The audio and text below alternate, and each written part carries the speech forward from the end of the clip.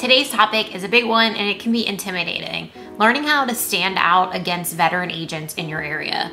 Let's face it, competition in real estate is fierce, but I want you to note that I am titling this Stand Out Against Veteran Agents, not compete. You're not competing. Your only competition is you, and today I'm sharing tips on how you can carve out your own space in the real estate industry. If you're new here, I'm Amanda. This channel is all about growing your real estate business without ever making a cold call or knocking on a random door.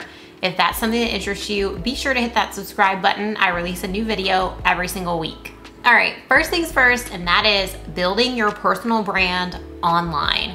Keyword to this is personal brand. So many new agents get caught up on their branding, thinking that it matters what color their logo is or what fonts they're using. And what you really should be focused on is the personal part. You have to be authentic when you're showing up online. Show up as you are. Your journey is not like anyone else's, and the whole purpose of a personal brand online is building trust and providing value.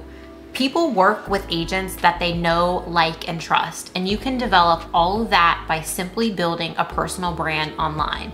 Now, I'm not saying that it's easy, it's not, it takes a lot of work, but this is a great way for you to build your own audience simply by showing up as yourself and sharing your journey in real estate, yes, even if you're brand new. Tip number 2 is be quick and responsive. And this is a way that a new agent can really stand out from a veteran agent, because chances are you have far less clients than a veteran agent does.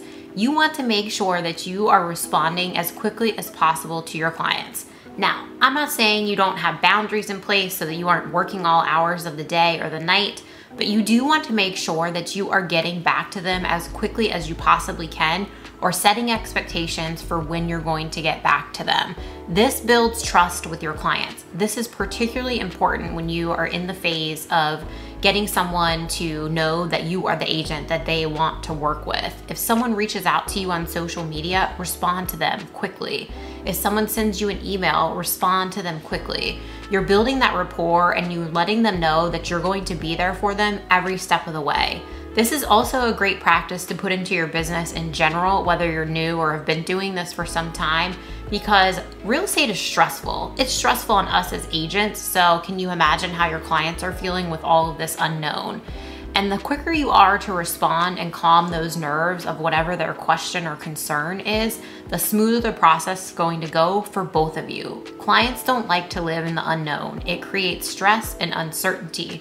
So make sure that you're there to be that shock absorber for them and get back to them promptly when they have questions and concerns. Tip number 3 is hyper-local expertise. And this is just as important as the service you deliver, because your service could be absolutely phenomenal, but if you aren't educated to be able to answer your clients' questions and really know the area that they're interested in on a deep level, it's going to be rough to continue to get business. You have to be able to answer their questions about the market. That means you've got to get to work and do your homework. Study the market, study the neighborhood or the niche you want to serve.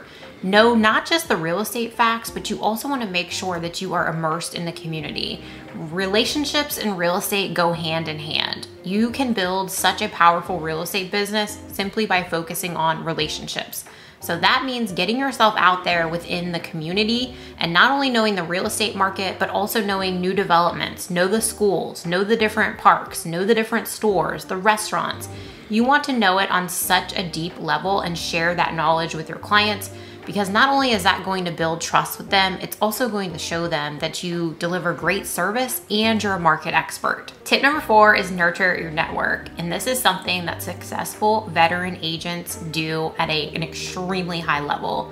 Your network is so powerful, and I don't care if you just took the test and don't even have your license yet, you can start this immediately. Every single one of us has a network, and your job as a new agent needs to not only be to nurture that network, but to also grow it. You have to focus on growing your database. And there's a lot of different ways that you can do that I won't get into in this video.